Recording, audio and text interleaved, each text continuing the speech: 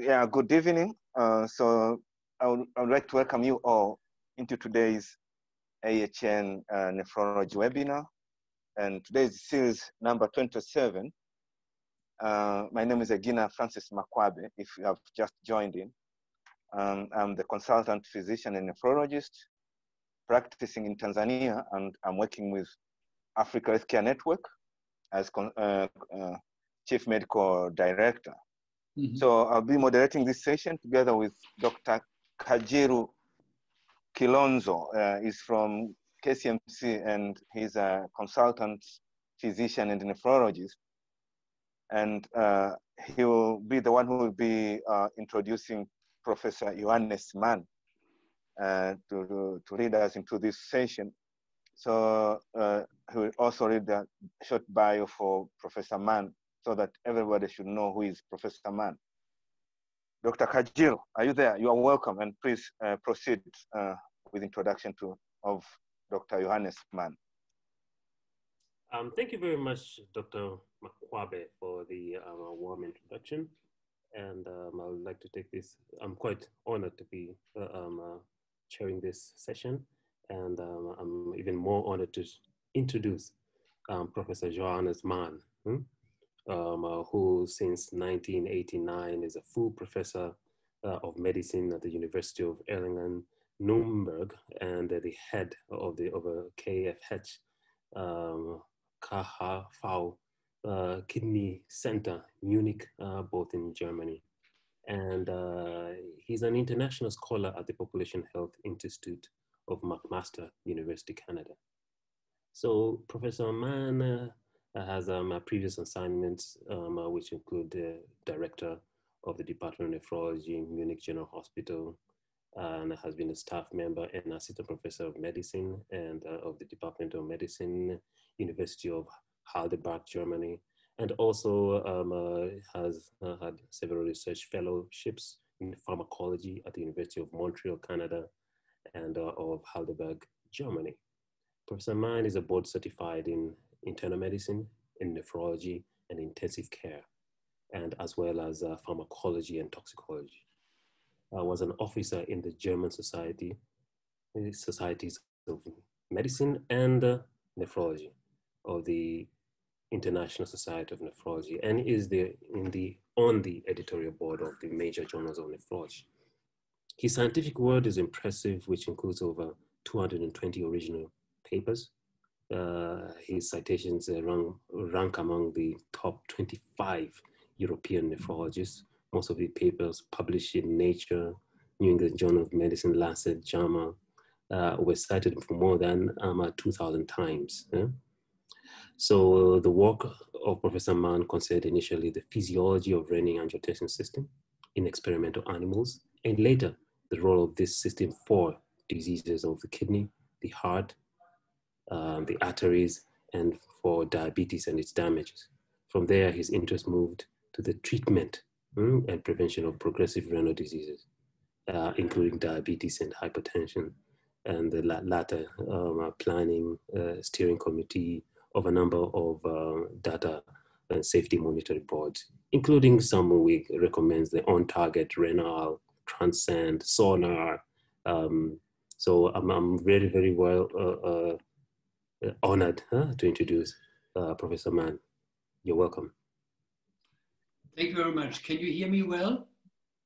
Yes. Yes, we can hear. Yes, that's great. So thank you for this introduction. I'm very honored to be tonight the speaker of this Fireplace meeting, and I will start to share my screen. Here it is. Share. Can you see the screen? Yes, yes, we can see. Wonderful. I just have to enlarge it. Sorry. Here. And tonight, I'm speaking at this conference because I was, and I am, co-chair of the KDIGO guideline on the management of high blood pressure in those with chronic kidney disease. And it's very important to emphasize that it's chronic kidney disease in those not on dialysis. So ND stands here for not on dialysis. And I had the pleasure to co-chair this together with Alfred Cheung from the University of Utah in USA. And I will, in the following 30 to 40 minutes, explore some of the salient findings of this KDIGO guideline. And before I do so, I will show you my conflicts of interest, as is usually the case. I'd like to point out, if you use it, I'm writing in up-to-date about hypertension, several chapters, also the chapter on hypertension in those with chronic kidney disease.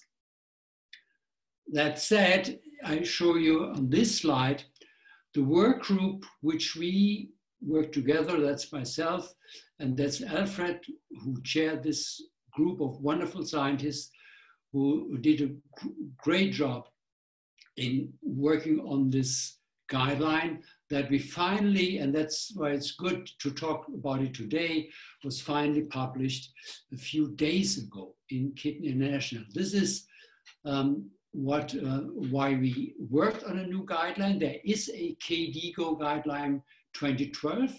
KDIGO is an international organization, non-governmental, non-for-profit organization of the international nephrologists, whose aim is to publish guidelines on important topics in renal medicine.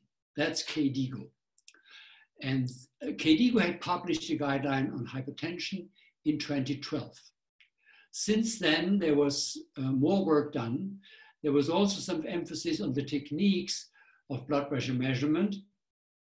There was, since 2012, the publication of the important SPRINT trial, a public funded trial by the NIH in the US, and SPRINT Mind, SPRINT Senior, a lot of data that I will show and that informed our guideline come from SPRINT, very important study. We also did joint analysis of SPRINT and ACCORD. ACCORD was a study exclusively in those with diabetes, with some patients with CKD, mainly without CKD. And SPRINT was a study in those without diabetes. Therefore, the combined analysis is of interest. Since 2012, also large meta-analyses were published on CKD and non-CKD populations, and several new guidelines appeared on how to treat and how to manage high blood pressure in general. And in these general guidelines, like from the American Heart Association or the European Society of Cardiology and national guidelines, the NICE Institute from UK, all these were on general population, but they all had chapters on patients with CKD. So a lot of new information since 2012. We came together in August 2018, and as I said, we worked for more than 2 years now. It's a long effort of a lot of good friends and collaborators without any support. And we published it in the guideline in Kidney International. It's online, available without cost a few days ago. And it will be in the printed issue, will be available printed in March. We are in March, so in a few days from now. To go up into the guideline itself, we had an evidence review team. So independent of us as work group, we had an Australian group from the Cochrane Kidney Group who worked on the new evidence that was published since 2012. And we came together with this evidence review team and defined critical outcomes to look for in this evidence review and important outcomes. And I will talk in the following about those outcomes. Obviously, survival, longevity is important, end-stage kidney disease for us as nephrologists, but also cardiovascular outcomes, because many patients with CKD die of cardiovascular disease before they reach end-stage kidney disease. And important outcome, particularly for the patient, if you think of yourself, I mean, what do you want to avoid in the future? It certainly is dementia and cognitive impairment. And we also defined some measurements like WCM creatinine, acute kidney injury, and falls and fatigue as outcomes to look and search for within this evidence review. The guideline itself, if you look at it, has 5 chapters. The first is on blood pressure measurement. The second is on lifestyle factors to lower blood pressure. The third is on how to manage high blood pressure with and without diabetes in CKD. The fourth is on the particular subgroup of those with a kidney transplant. You certainly have those patients. And the fifth is on the management in children. As I highlighted in red, in my talk, I will focus on blood pressure measurement first, and then on blood pressure measurement. But I'm happy to take questions on all the other chapters or other aspects that you may have. And you can note it down, and you certainly have time after my talk to venture into any questions that come up in patients with CKD. But let me stress again that it is in patients with CKD, not on dialysis. Dialysis patients are so different. Trials are so different in those on dialysis, as you know, as nephrologists, so that we focus particularly on the patients that are not on dialysis. Okay, that said, let's go into the first part of the guideline that I will explore, which is on blood pressure measurement. And I think that's a very important aspect, because we recommend not a routine or measurement of office blood pressure, so what you sometimes call casual blood pressure, but we recommend standardized office blood pressure so that you do it always in the same way. And I will explore how this is done. And that recommendation is graded 1B. And I will tell you why this is graded 1B in a moment. It is graded 1B because it was employed in all large randomized trials. I will show you a number of trials, including, however, ACCORD and SPRINT. So in other words, it's not because standardized blood pressure measurement is probably more precise or whatever, but in all trials that investigated or examined how should I manage blood pressure, standardized blood pressure was used. That's the reason why we recommend it. And what it means is you shouldn't take caffeine and shouldn't exercise or smoke for at least 30 minutes before blood pressure is taken. You should have both feet on the floor, arms and the back supported. Both feet on the floor is important. There are studies that crossing your legs raises your blood pressure by 5 to 10 millimeters of mercury. You should keep quiet.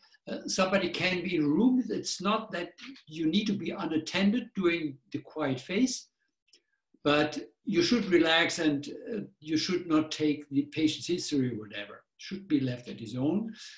You need a correct cuff size, obviously, and validated equipment. And then you should take blood pressure several times and take the mean. We take it usually 3 times. You need some more time. You need staff training and retraining. And depending on how you do it, as I said, it takes more time, but you probably do not have to do it at every visit. But when you make management decisions, our recommendation is take standardized blood pressure measurement. And here is a long list of trials that you probably know, which investigated blood pressure, several aspects of blood pressure, including different targets of blood pressure, which drugs you should use, what targets you should aim for. And all those trials used the weight and rest time. All those trials used several readings. They didn't use very fancy equipment, particularly in the older times, let's call it. And sometimes they used automated readings, including the sprint trial, which will be a major emphasis of my talk. So that's the reason why we recommend to use standardized blood pressure measurement that everybody can do independent of the device. We are using in our unit now for more than 7 or 8 years, this machine. When you have this arrow to average of the switch, then once you have attached the cuff, yeah, and you press start, then the machine doesn't do anything for 5 minutes. It leaves the patient alone or leaves him resting or her for 5 minutes. And then it takes 3 measurements and tells you the average of these 3 measurements. So this is preventing losing too much time for our staff. So the nurses love it because they can work in the same room at the same time, but they don't have to do blood pressure measurements, but it's expensive. You can use less expensive machines, but then you need the staff to do the readings. And this method, as I will show you in a minute in more detail, gives you readings which are 5 to 15 or 20 millimeters less than the usual office blood pressure that we call routine or casual blood pressure, that is not specified how it's done, and probably in every clinic it's done differently. That's probably not a good way. That's why we do not recommend to do it. There are studies, and I will show you a particular study that I like, but there are many studies that compared the usual routine office blood pressure with the automated method, 5 minutes rest and so forth, standardized. That's the mean difference of those studies. The same difference for the 24-hour blood pressure readings, and not much difference between 24-hour blood pressure measurements and AOBP. Well, a nice study comes from Rajiv Agarwal from Indiana in the US. He investigated almost 300 patients with chronic kidney disease. EGFR was 30, mean 29. And he measured blood pressure in a standardized way and a routine way. The mean difference was that the standard version was almost 13 millimeters of mercury lower in these CKD patients, not on dialysis, than the routine measurement. And that's the variability. And because of this wide variability, you cannot just deduct from your routine or casual blood pressure measurement 13 millimeters of mercury. That would be great if you could do it. But in the individual patient, yeah, the difference is unpredictable. And therefore, we have to do standardized blood pressure measurements and cannot convert one into the other. That's the way the data are, and I cannot change it. I will show you in a minute that not everybody was happy with this recommendation, but for the reasons I just explained, the research, the work group stands to this recommendation. We sent out, this is now a statement of the British and Irish Hypertension Society on our recommendation 1, because we sent out our recommendations a year ago for public review. So everybody could have a look at it, and we got about 90 to 100 responses. And one of the responses I'm showing here from the British and Irish Hypertension Society, which is saying that it's great that you have a lot of rigor in the measurement of arterial blood pressure. However, it's probably not practical in most settings. Well, it may be not practical depending on how your clinic is set. We changed the way in our clinic how blood pressure was measured. We measure blood pressure much less frequently than we did before, but when we take management decisions for blood pressure, diagnostic or interventional, we do it that way. And it works, particularly with the automated method, which is expensive, but it works. When I'm saying this, you are all doctors, you're all nephrologists, and everybody who is reading this guideline, it's a recommendation and it's a target. Yeah? As with other targets in life, we do not achieve everything. Individualization is key.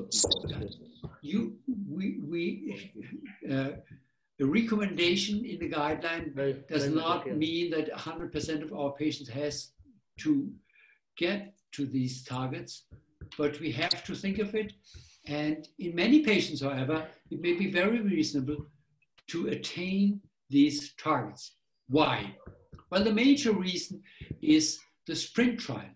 In the SPRINT trial, which was a non-profit funded trial by the National Health Institutes in the US, so by taxpayers' money, it was explored whether a target below 120 was better or worse or identical to a target of less than 140 millimeters of mercury, systolic, diastolic not defined, in patients with hypertension. And this trial said we want to have a large group of patients with CKD.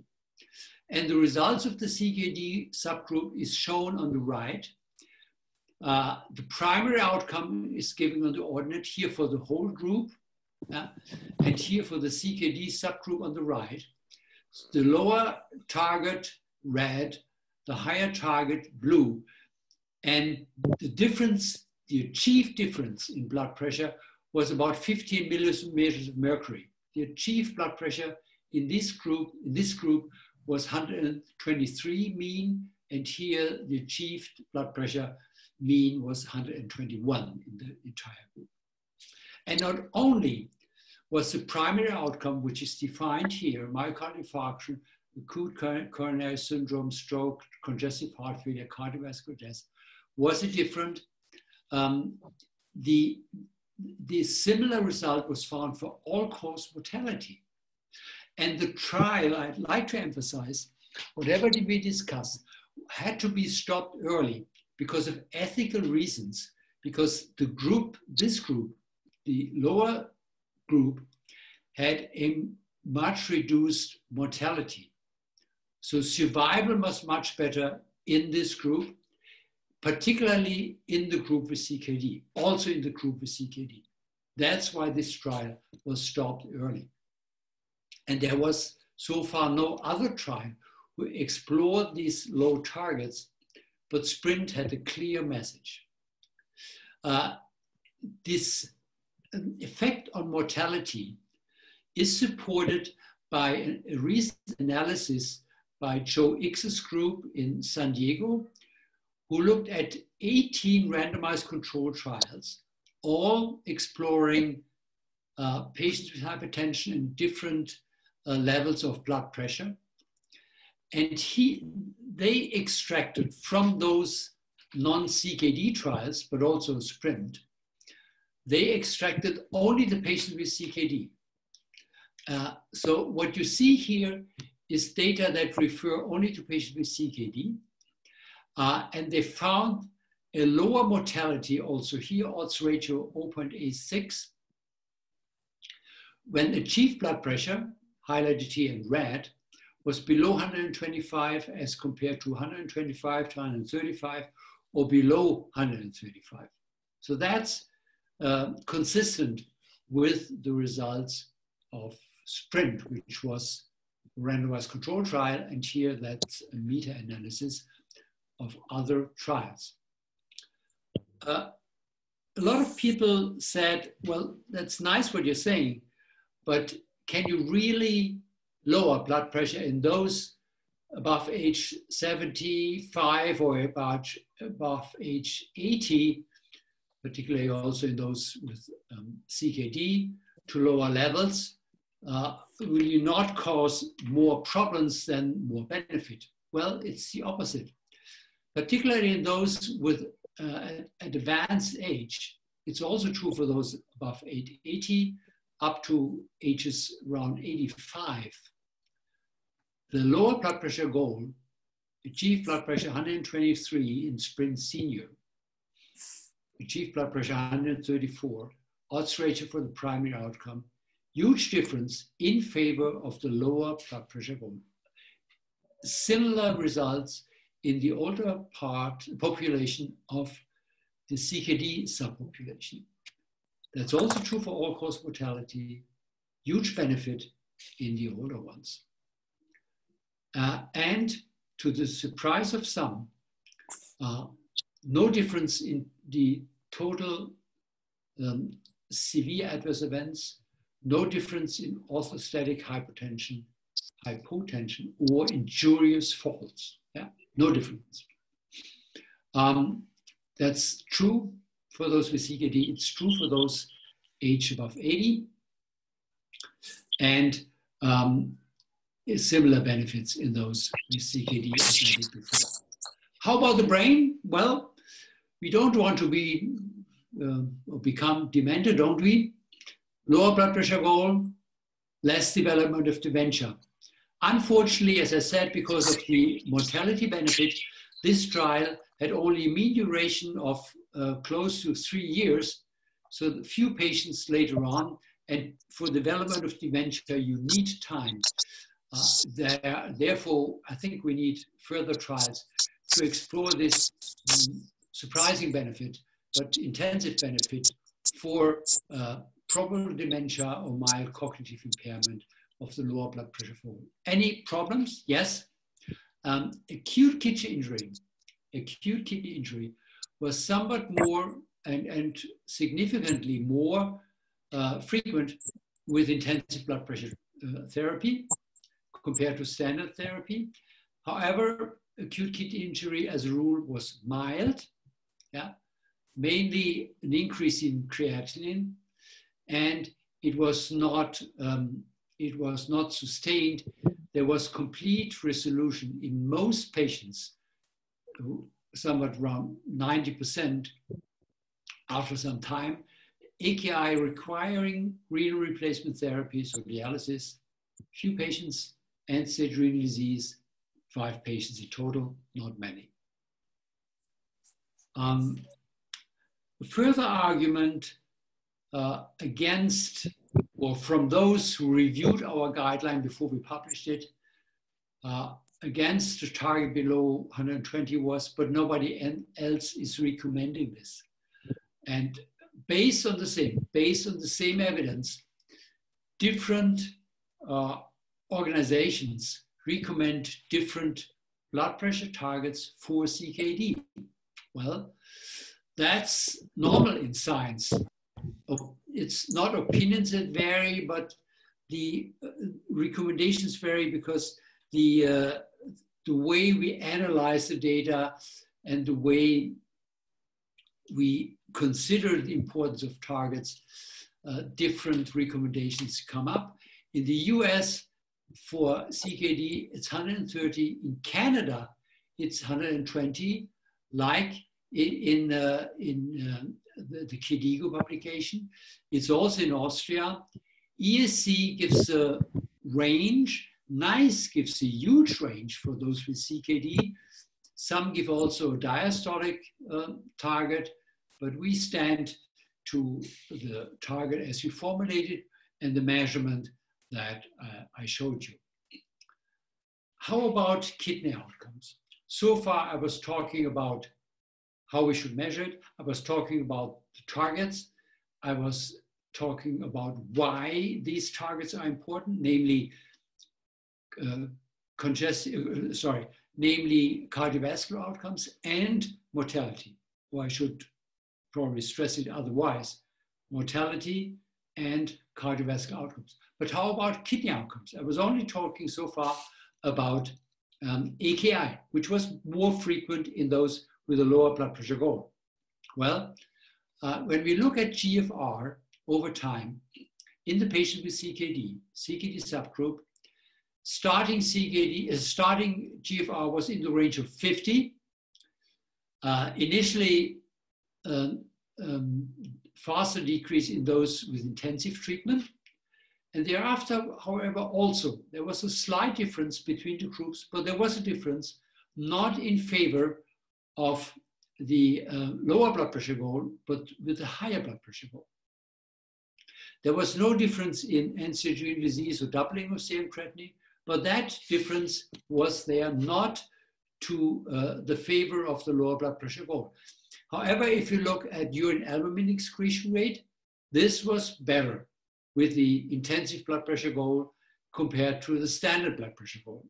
Now, how this will then work out over the long term for the outcome that we are all interested in, namely end-stage kidney disease, dialysis, transplantation, we don't know.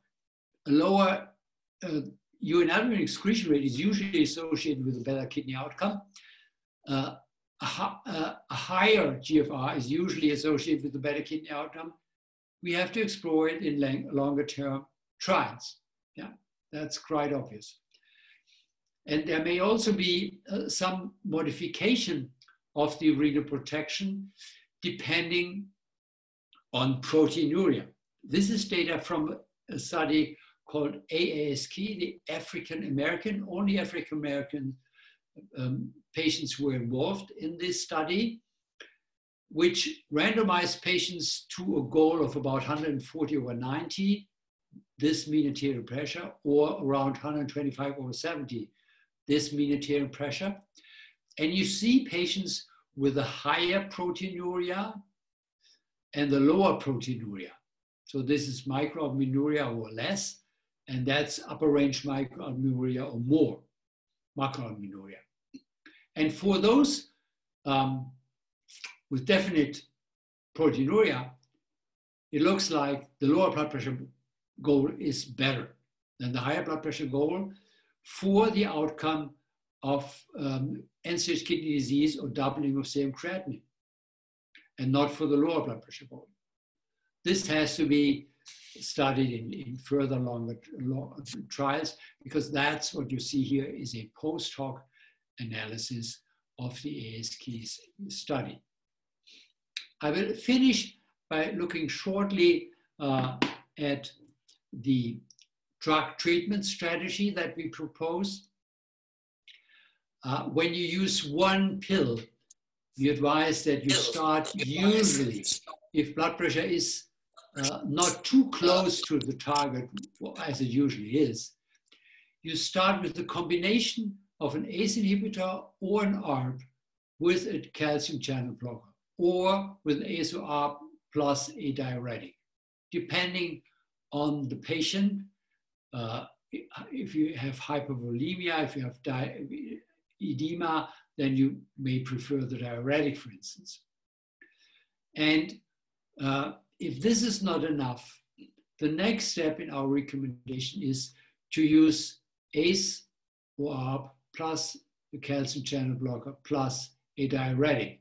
Now, if this doesn't work, then you have to look for the patient and add, for instance, spironolactone if serum potassium levels are in a range that you can do it, or an alpha blocker or a beta blocker, or something like dihydrelazine or minoxidil, drugs that we use a lot, but which are not used by, in our country at least, by physicians that are not nephrologists.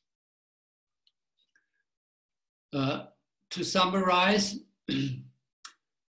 we propose a blood pressure target below 120 in patients with CKD not on dialysis. If you use this target, you must use standardized measurements because routine blood pressure gives too erratic data. We propose this target because it has, in the SPRINT trial, favorable effects on cardiovascular outcomes, brain outcomes, and particularly survival, and a favorable benefit-risk ratio, even in those beyond age 75.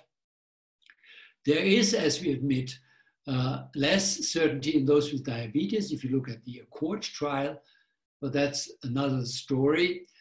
In those with the GFR below 20, which are very close to dialysis, that's a very specific or special population. In those with the proteinuria above 1 gram, because they were excluded from the SPRINT trial, the very old, when I'm talking about very old, so that's depending on your own age, but let's say beyond age 85, the very frail, but I mean, patients with a very reduced life expectancy, there is no need to speak too much about blood pressure goals. The optimal systolic blood pressure, however, may not be below 120 or below 140, may still be below 120. Look at individualized targets, please. Look at your patient, but I've explored the benefits of the lower blood pressure goal. And with that, I thank you a lot for your attention. It's further in the evening at your place, and I'm happy to take any questions also on the other chapters of the KDIGO guideline in patients with CKD, not on dialysis. And I thank you a lot, and I thank my work group a lot, who spent a lot of time in the last 2 years to compile this guideline. And I hope you will have some joy and some pleasure exploring the guideline in more detail. Thank you very much. Thank you very much, Professor Mann. That was a brilliant and many particularly timely in our environment where we're dealing now, I dare to say, we're dealing with an epidemic of CKD, and in particular those dialysis, and I'm focusing on trying to prevent progression is the daily question I ask myself while seeing patients. Yeah. And I'm decreasing the blood pressure goal target sounds quite convincing that it is helpful. There's before I allow other people to come on in, is you mentioned that in proteinuria, it's not so certain in proteinuria. And I find this very interesting why this target, you bring that up. Is there an explanation why? I thought if you can... I have two answers to that important question about proteinuria and blood pressure goals. One is in the SPRINT trial, patients, I don't know why this was not a wise decision, but in those with the proteinuria above 1 gram, they were not included. They were excluded from the SPRINT trial.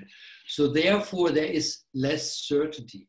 However, when we look, and therefore I showed the slide at the AASK study, yes, which is very relevant to Africa, because only African Americans were included. That study clearly says when there is proteinuria, the lower blood pressure goal is better. So we are pretty convinced, based on the ASK study, that the blood pressure goal of below 120 is also appropriate for patients with proteinuria above 1 gram. Or if I may say so, it is very important for those patients. And in my clinic, where I see many patients with proteinuria above 1 gram, we try to lower blood pressure below 120 because of the proteinuria, but we are not always successful. I find, yeah, that's absolutely. Now, central to your targeting is the standard measurement of blood pressure. Mm-hmm. And of course, you do mention that it might not be so practical. Huh? And maybe let me just throw it through my other colleagues in their clinics. If they think they're next time you go to a clinic and ask that. But mm-hmm. You talk about less frequent measurements. Yeah. And you talk that it's when you want to make a therapy changing decision. Mm-hmm. So how often is less frequent? Well, it depends on how well I know a patient. Let's assume I have a patient who is the first time in my office. Then I do it on the next few times he's coming in again in a standardized way. And if he then comes, let's say, every 3 months, every 6 months or so, for instance, sometimes patients were transplanted. In that case, I rely on his home blood pressure measurements.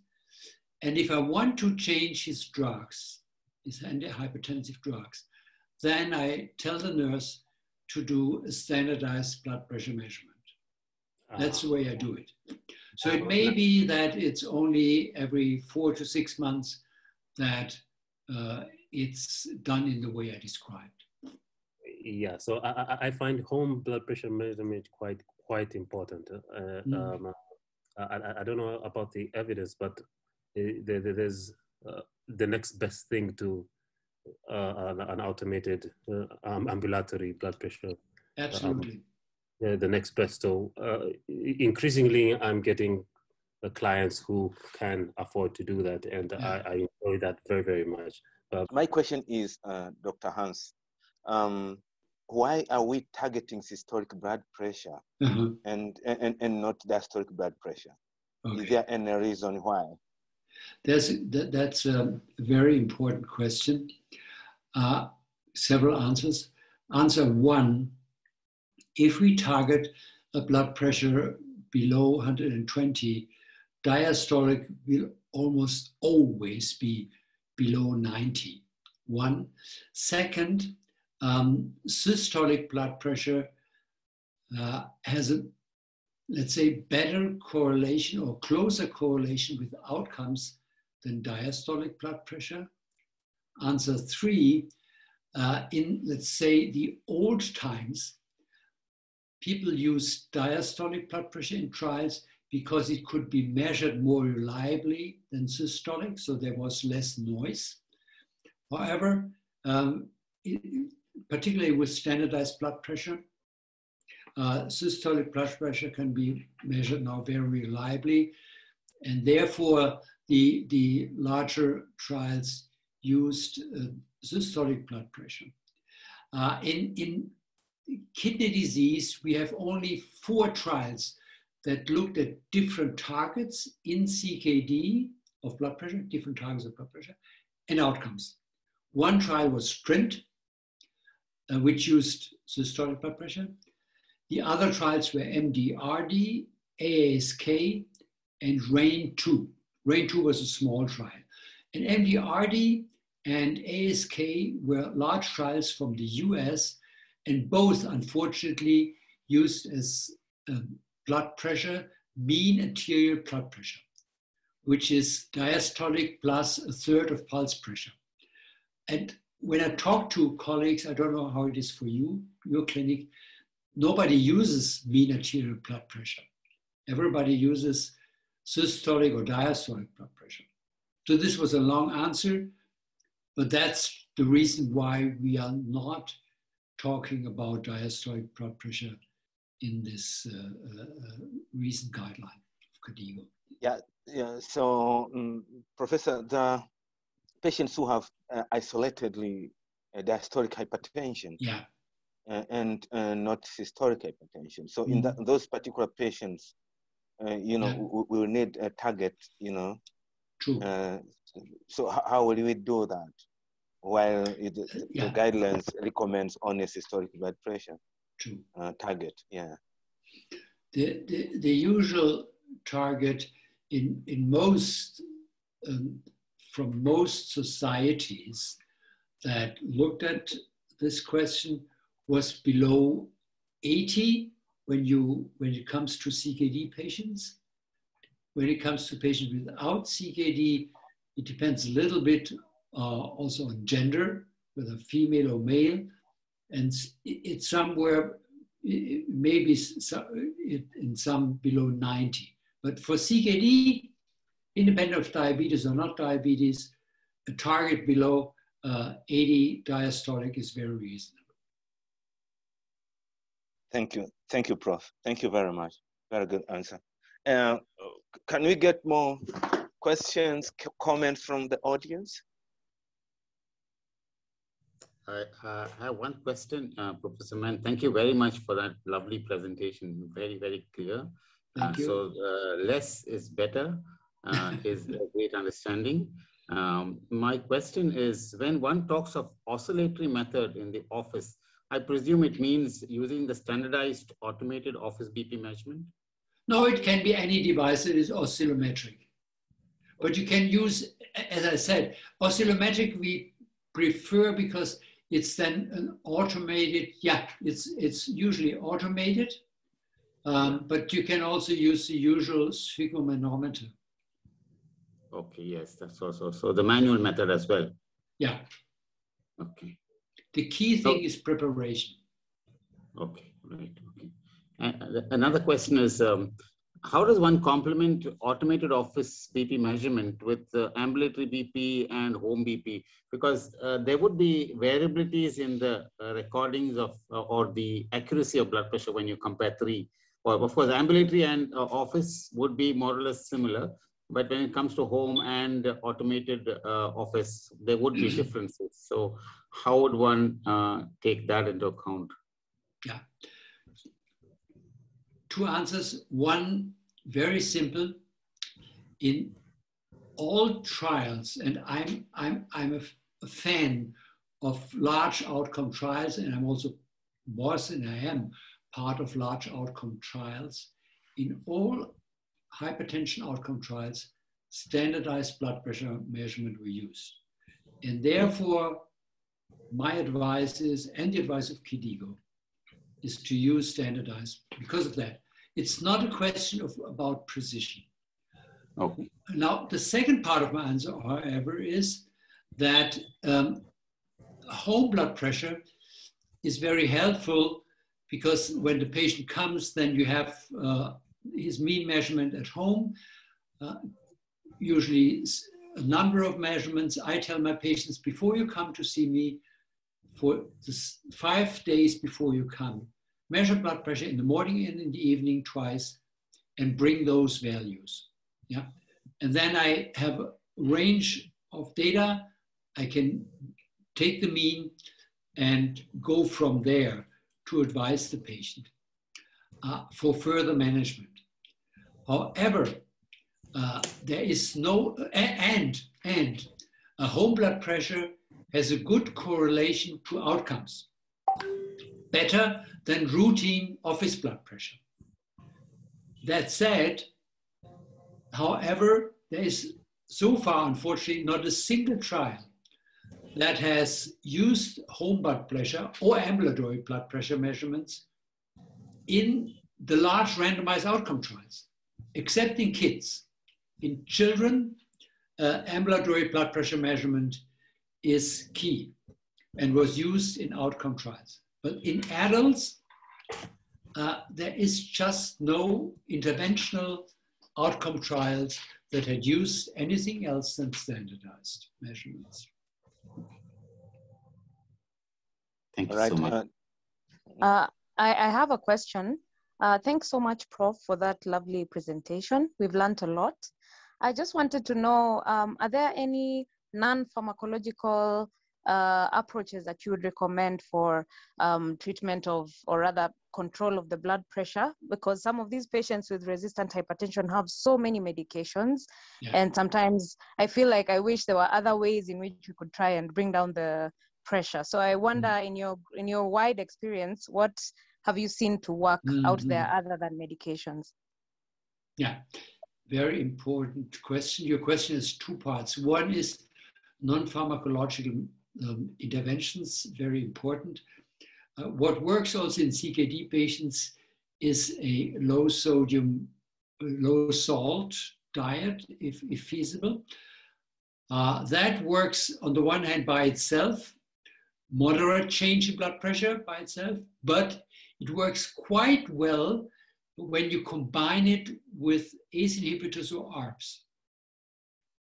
And it works also quite well when you combine it with diuretics, by the way. So that's one.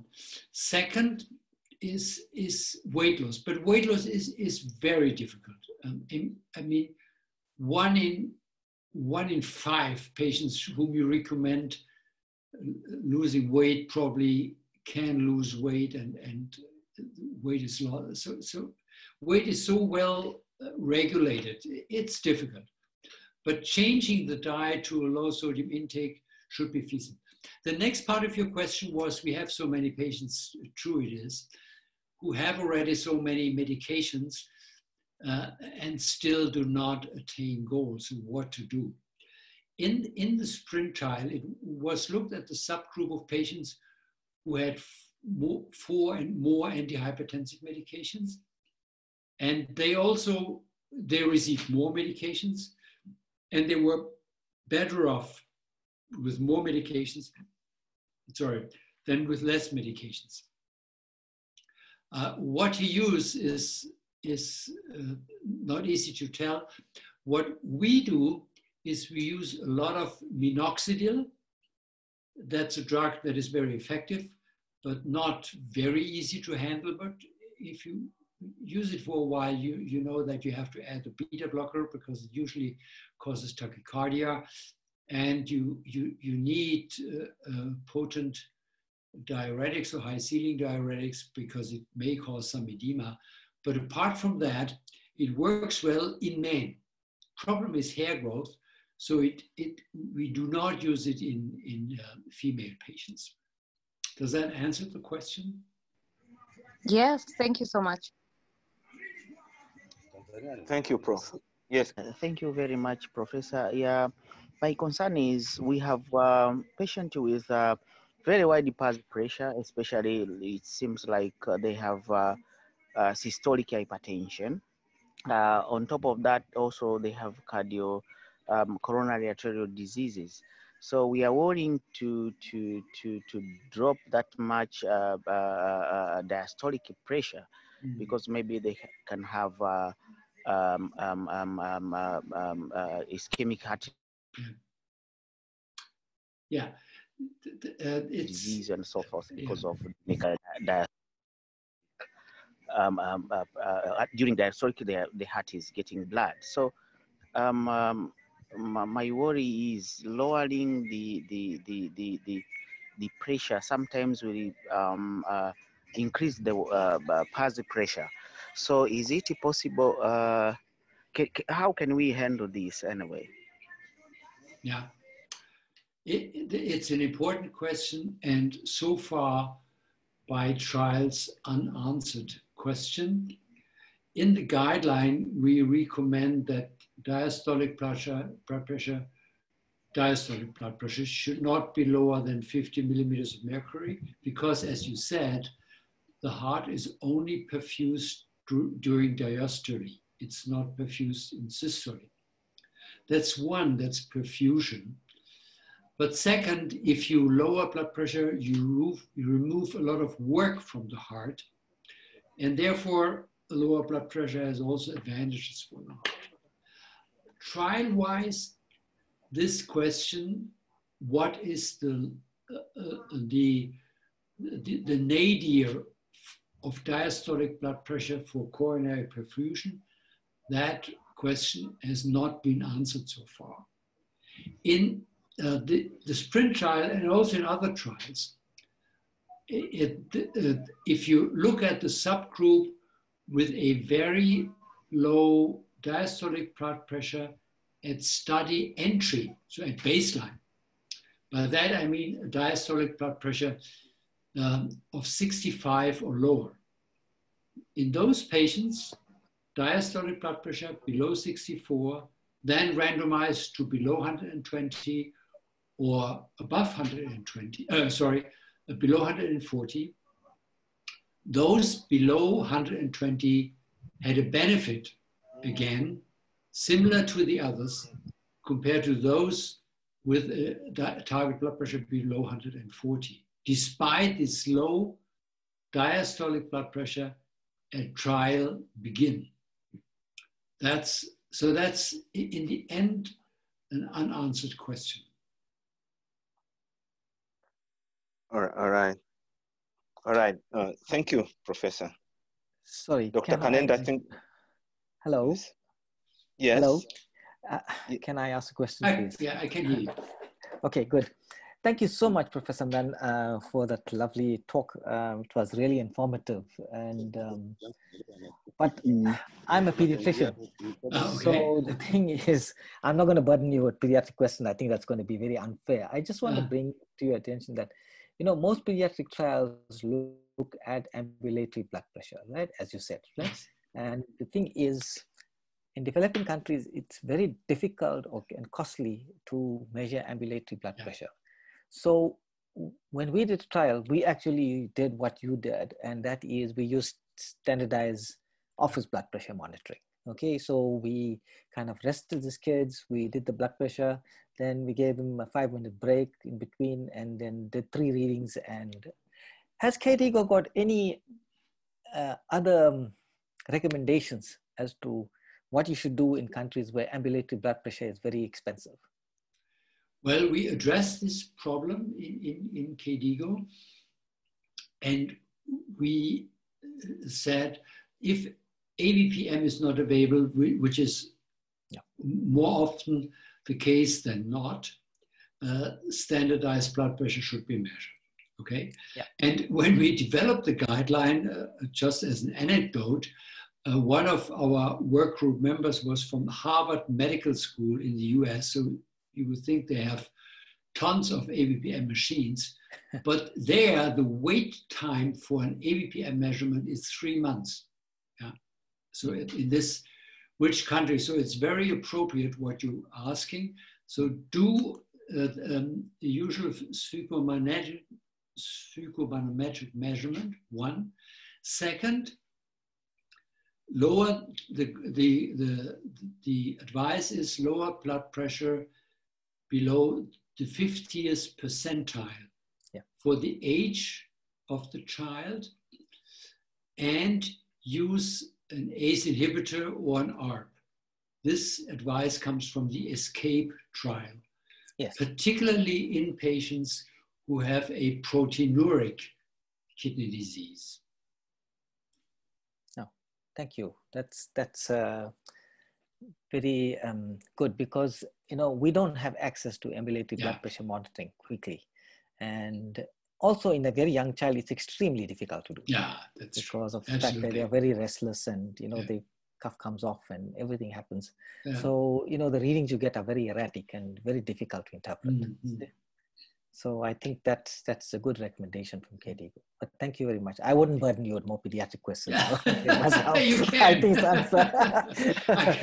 No, I'm giving that. I don't know. I have to interest to declare. I have to give a talk to the same forum on pediatric hypertension. So I'm going to borrow all your slides. Do it. Send me an email. I'll forward it. I will. Thanks. Yeah, thank you very much, Prof, and for all the questions and the discussions. We have enjoyed this. So thank you very much. I hope the whole audience enjoyed and we have learned something this evening. Thank you very much, Professor. Have a good evening. Yeah, thank you, Prof. Easy way home. Thank you, Professor. It was great and excellent presentation. Thank you very much. I enjoyed it, particularly the question. Have a good time. And welcome to Tanzania and Africa. Yeah, I will be back. Okay. Bye. All right. Bye-bye. Thank you.